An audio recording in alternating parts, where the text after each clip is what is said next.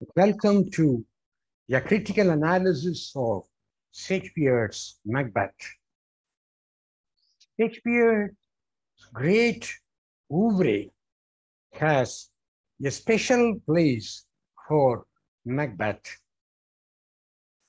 Macbeth has the subtitle in my PowerPoint presentation, which I am going to do now. As it says, life is but a walking shadow, a tale told by an idiot, full of sound and fury, signifying nothing.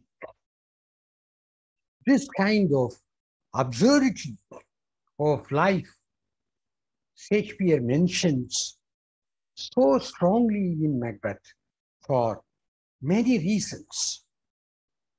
Before entering into the text, I would like to talk about, or rather drive home, a few points to approach Shakespeare both as a text for a scholarly reading and as a script for theatrical performance. You see, as I told you, Shakespeare's Macbeth is his shortest but the most violent tragedy.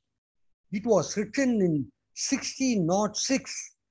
The source for this tragedy was borrowed from Colinshed's Chronicles. The Chronicles, published in 1587, covers a history of England, Scotland, and Ireland. So Shakespeare has borrowed this source from an English Scottish history. It involves both these countries.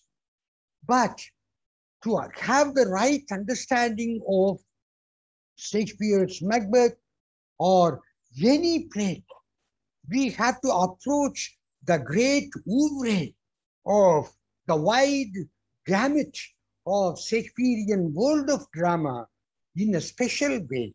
See, today when we talk about a play like Winter's Tale, we call it a tragicomedy.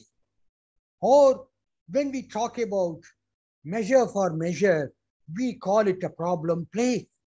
But during Shakespeare's time, during Elizabethan time, Shakespearean drama was basically divided, remained basically divided into only three types: tragedy, comedy, and history. Remember, this history is not historical tragedy. Naturally, Elizabethans had a very deep interest in history. They had a deep historical sense, what we can call a strong historical sense, a taste for history, a flair for history, an appetite for history. So by borrowing the sources from history is to feed, cater to the appetite of Elizabethan audience. Right. At the same time, Shakespeare had a distinct genre called history play, which later came to be known as history play proper. HPP, capitals. History play proper. It was a jargon, a name used for his subgenre, which called history, histories, especially Henriade, English histories. These plays are not the ones like Antony and Cleopatra or Julius Caesar. Though the sources for those two plays were from history, you cannot call them Shakespearean history play proper. What is then history play proper? You can call Julius Caesar or Antony and Cleopatra as historical tragedies, Roman tragedies, King Lear as English tragedy. But they are all tragedies, focusing upon the moral vision, whether it is hamartia or poetic justice or revenge motive or the Chaucerian cycle of fortune, whatever it is, it focused mainly on the moral vision the audience are requested to understand from a real historical event. Whereas in history, there is a paradigm shift, basic shift. The shift of focus is from moral vision to political necessity. We try to understand the history in itself as a theme, the actions taken by the lead characters or necessities of time. We are not to ask the moral questions there always. Do you understand? So the focus was shifted from moral vision to political expediency. History in itself became a theme to understand it as a chain of action reaction. Shakespeare wrote 8 plays covering 200 years of the immediate past of England. These plays, he did not write them in the chronological order.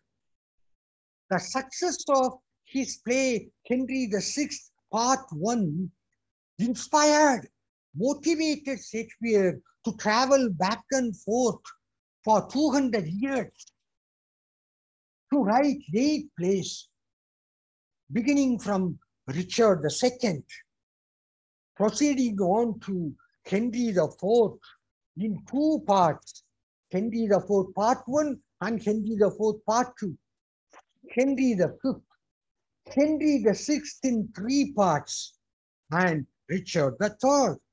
These 8 plays can be rightly called history play proper because they focus upon the political necessities.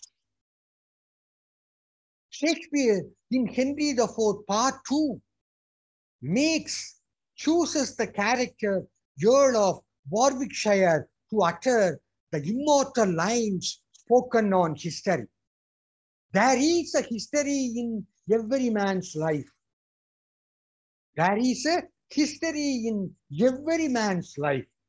Knowing that, understanding that today the present is the result of the past. The present is the produce, the product of the past. One can prophesy the future to its near exactitude. Earl of Warwickshire says in Henry IV Part 2. Very interestingly, Shakespeare was born in Warwickshire, Stratford upon Avon. So, as a tribute to his birthplace, he chooses Earl of Warwickshire as the mouthpiece to the authorial voice, the Raisonnoyer, to utter the immortal lines, explicating Shakespeare's understanding of the individual's life and history. Individual's life, the protagonist's life as a microcosm of the larger universe history. You know why? Shakespeare entered tragedy through history. The earliest play written by Shakespeare was neither a tragedy, not a tragedy. It was actually a history. So, when Shakespeare sees the life of an individual, the protagonist, the tragic hero, he is reminded of the historical sense in that. What does it say about the time in which the character lived? Is the character the product of the time? What we can call as the fool of the time. Was he fooled by the time? Or was he the architect of the time? These were the questions which engaged Shakespeare in dramatizing history or individual's life. I told you he had only three major genres. What is the proof there? The proof is three flags, three colored flags were used. Black for tragedy, yellow for comedy, and blue for history. That's all. So, the tragic vision of Shakespeare should be understood. There is a history in every man's life. To understand a play like Macbeth or Hamlet or Othello, you should have a historical, social, political sense to have a complete understanding of the character as the product of time. You see, as well as someone who tried to frown at fate. You understand? This is very important. So, Shakespeare's tragic vision in itself. When we read history of tragedy, Western tragedy, the first concept which comes to our mind is Aristotelian tragedy. Because Aristotle was the one who defined tragedy in his famous work, The Poetics,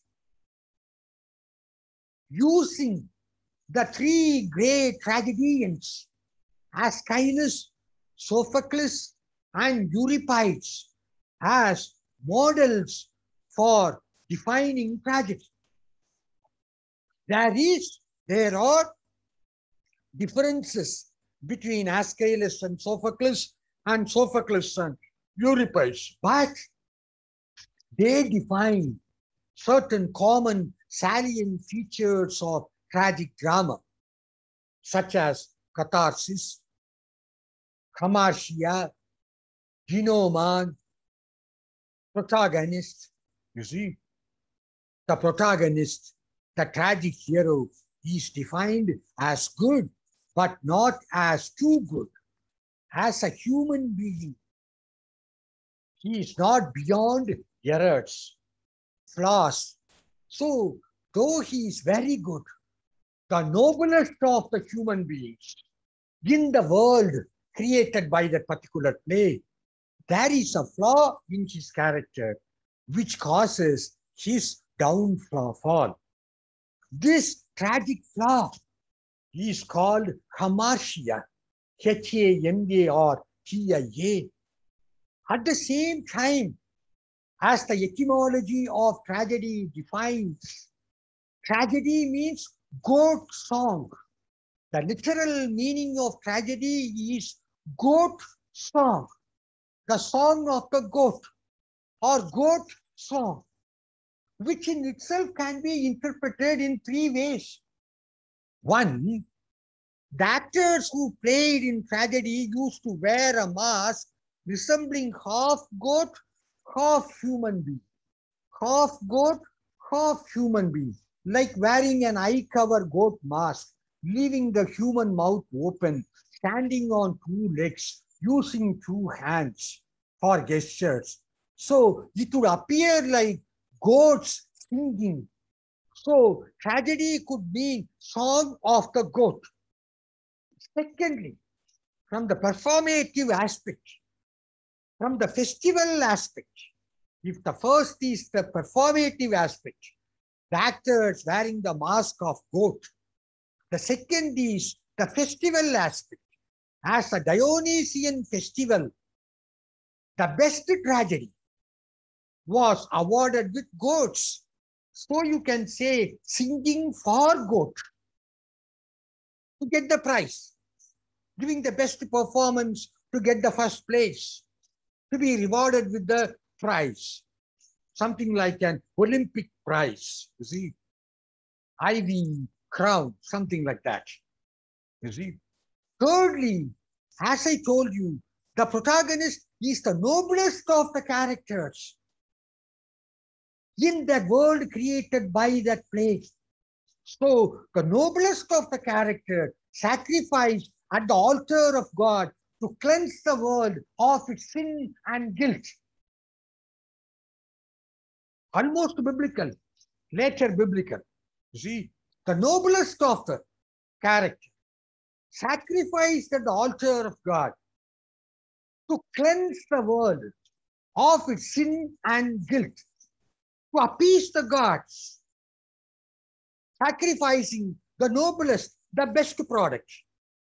So tragedy means the scapegoat. The first is performative, the second is festive, and the third or competitive, and the third is philosophical. So the protagonist of a tragic drama is good, but not too good. There is one flaw in the character. This flaw, tragic flaw, is called hamartia. It could be hubris, pride, as in T.S. Eliot's Murder in the Cathedral, or it could be jealousy in Othello, or ambition, greed in Macbeth, or procrastination in Hamlet, or excess in Antony and Cleopatra, or hastiness in Romeo and Juliet. It can be anything. It is a tragic flaw. Because of the tragic flaw, the best man falls. This is one concept. The second concept is that the character, is he the fool of the time, like Othello, who suspected his most virtuous wife, most virtuous woman, Desdemona? Or is he trying to be the architect of time, the tailor of time, as Hamlet saying, time is out of joint. Oh, cursed spite that I was never made to set it right. Why did God choose me to set the disintegrated time right? Why me? This is a question raised by Hamlet in the play. Whereas Othello is the fool of the time. You have to read, give a new historical approach to read while reading Othello. How he was fooled by the political, social, historical climate of his time.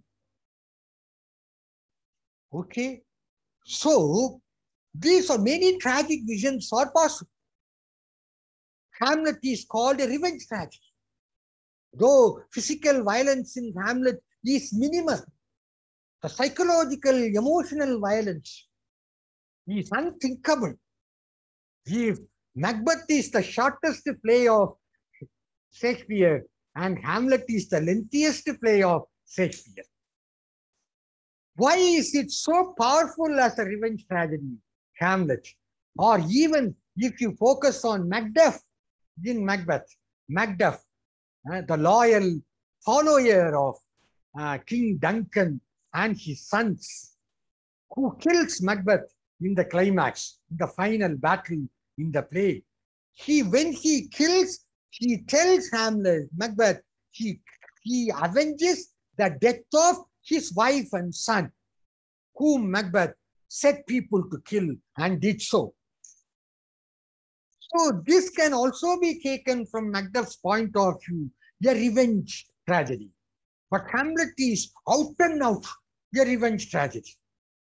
Why is it celebrated as Shakespeare's most enigmatic, most powerful play, Hamlet, the tragedy of Prince of Denmark? You see? Why? Because the revenge motive in itself is dealt there in a unique way.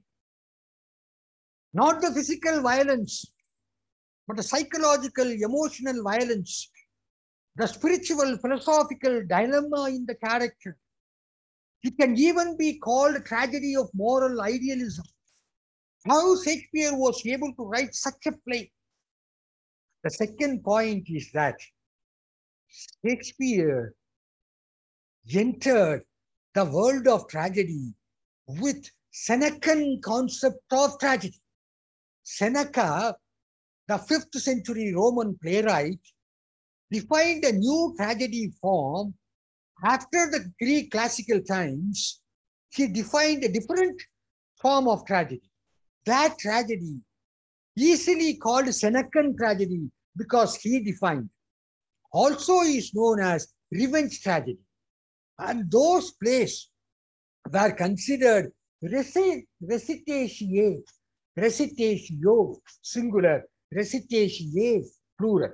Why so? Because of the gory violence and bloodshed in the text. These plays were considered not to be enacted on stage, but rather to be read and shelved, or recited and listened to, rather than enacted and watched. The improbability of staging these plays earned the notorious name closet drama. Closet, closet, closet drama. Something which is kept in a shelf, not on the stage. You see, ironically, Senecan revenge tragedy entered Elizabethan world before Aristotelian tragedy could. That is the thing. So when Shakespeare started staging plays, he was so used to revenge tragedy as well as Aristotelian tragedy. So you find revenge as a recurring motive in the plays, the strong motive. It can even be such a romantic tragedy like Romeo and Juliet. Why Romeo is banished? Romeo is banished because he avenged the death of his friend by killing Tybalt, Juliet's cousin. That is the reason for his banishment. That caused the climactic disaster, the death of two beautiful lovers, young lovers, innocent lovers. So revenge time and again enters Shakespearean tragedy as a recurring motif, M-O-T-I-F, motif. The plural is motifs. Then, thirdly, what you have to understand is, like the shift you find between Aeschylean tragedies and Sophoclean tragedies. Aeschylus perceived man as predestined, predetermined. So this individual in Aeschylean tragedies was pitted against the cosmic design. So the conflict came rather from out, from without.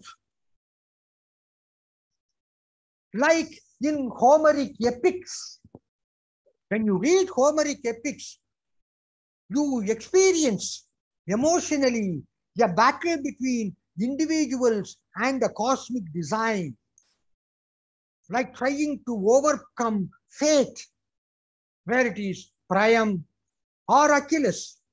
You see, whether it is Priam or Achilles, opposite parties. Both of them try to overcome fate. You see. So in Homeric epics, in Aeschylean tragedies, you find the conflict coming from without, the individual pitted against the cosmic design. Whereas in Sophoclean tragedies, as in the epic written by Virgil, the focus is shifted from the predestined universe to the inner space, what they call in Tamil as Agam. The space without is called Puram. The space within is called Agam. You see? So this space within, character becomes the destiny. The conflict is not from without. The conflict is more of within. If it is Antony, Antony is drawn between Caesar and Cleopatra. Caesar, Rome, beauty, measure. Cleopatra, Alexandria, excess, luxury. If it is Hamlet, it is whether to believe the ghost or not to believe the ghost. You see, what is true, what is wrong. Even in history, if it is Henry V, when he was Prince Hall, he was drawn between Hotspur, a person who has no holidays, and Falstaff, For him, the whole life is a holiday. So he wants to strike a balance between Hotspurian extreme and Falstaffian extreme. This is how we must understand. So, in Shakespeare, unlike in other playwrights, the conflict is more from within than from without. So, these are the three things you have to bear in your mind when you read the text and try to stage it in the portrayal of the character. You see, Shakespeare himself considered the wide gamut, the kaleidoscopic vision of characters he have created, especially in tragedy. You can apply that to comedy also or history also, but more importantly than the other two genres in tragedy.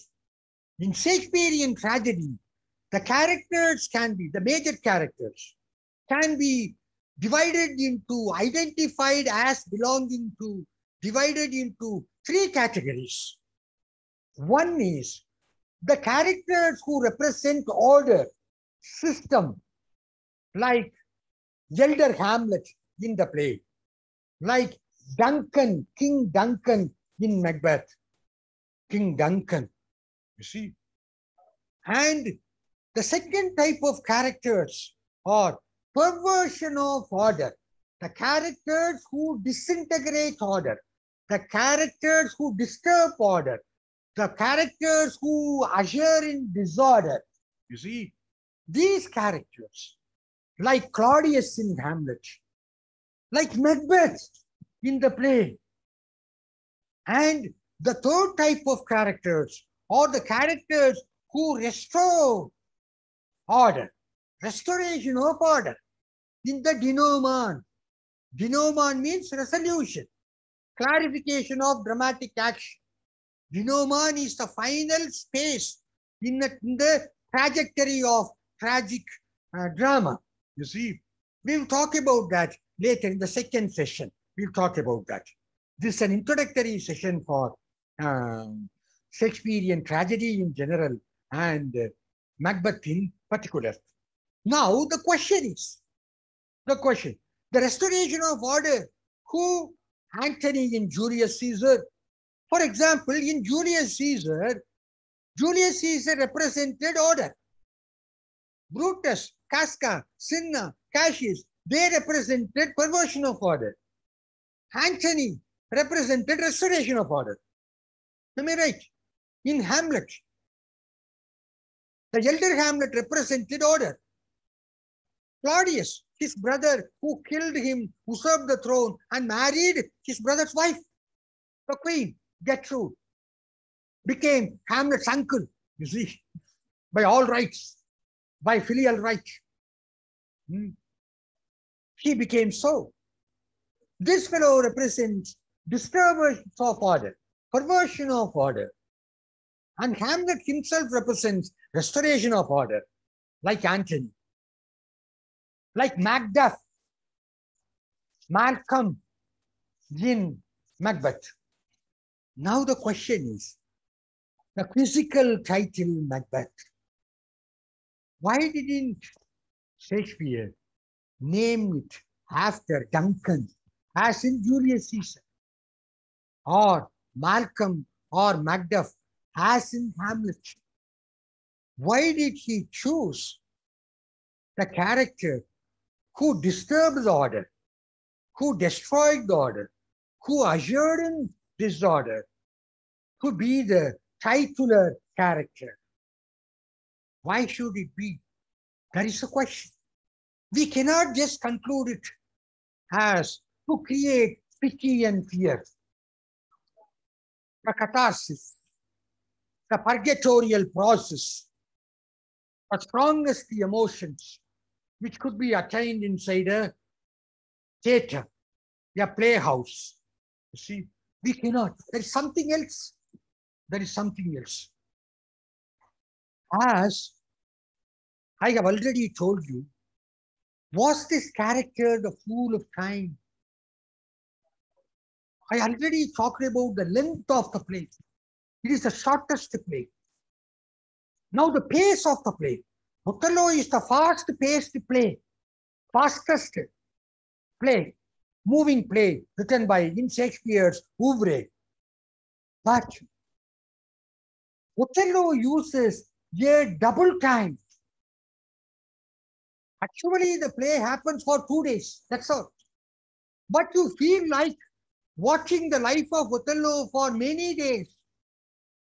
He doesn't allow, the playwright doesn't allow you to think about the short duration in which Othello married Desdemona, suspected her, and murdered her. That will spoil the stature of the character and the love, the grandeur of the love. It happens so fast. So Shakespeare, without allowing the audience to focus upon the real time, she shifts the focus to something going on for a long time. She gives that illusion of a double time, a long time. Whereas Macbeth is unichronal. It follows single time. So what is important is the pitching of the action. Where does Shakespeare pitch the action in Macbeth? That is important. Always the departure of a plot structure and the destination of the plot structure, the writer should have a clear idea in his or her mind. Where does the play start and where should it end? Because life is long, history is long. You have to choose a moment, a particular moment to begin the plot structure and a particular moment to end the plot structure. That's very important. Shakespeare generally opens his plays very sensational. Opens with a bang, you see. It may be a street brawl as in Romeo and Juliet, or it may be the hurrying scene in Othello, or it may be the ghost haunting in Hamlet. Now, this play also begins with thunder and lightning. The play opens with the witches, the 3 witches. These 3 witches speak. You see, the first act of Macbeth appears to be many scenic, but short scenes like film cutting, economy and precision, frequent shifting of scene, short scenes. You see, when shall we 3 meet again? In thunder, lightning, or in the rain? When the hurly-burly is done, when the battle is lost and won, that will be before the set of the sun. Where the place upon the heath, that to meet Macbeth again, that to meet Macbeth.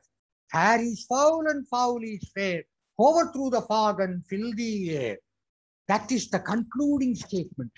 That is the topical statement. That is the thematic statement of the short opening scene in which we are introduced to the 3 witches, the 3 weird sisters. Uncanny feeling is created in our mind. According to Freudian psychology, the feeling of uncanny is created. Eeriness is created when the witches sum up their distorted, staccato-like conversation, dialogue, the 3 witches in fair is foul and foul is fair. So the question now is it the corruption of the time? Has the protagonist corrupted the time, or has the time corrupted the protagonist? Like the poem by Nassim Ezekiel, infected by the world, corrupted by the world, I must infect the world with my corruption. What it is a vicious circle. The witches also speak equivocally. You are not able to arrive at a straight meaning as you find in the reversal of order. Fair is foul and foul is fair. Okay? We will meet in the next session. Thank you very much.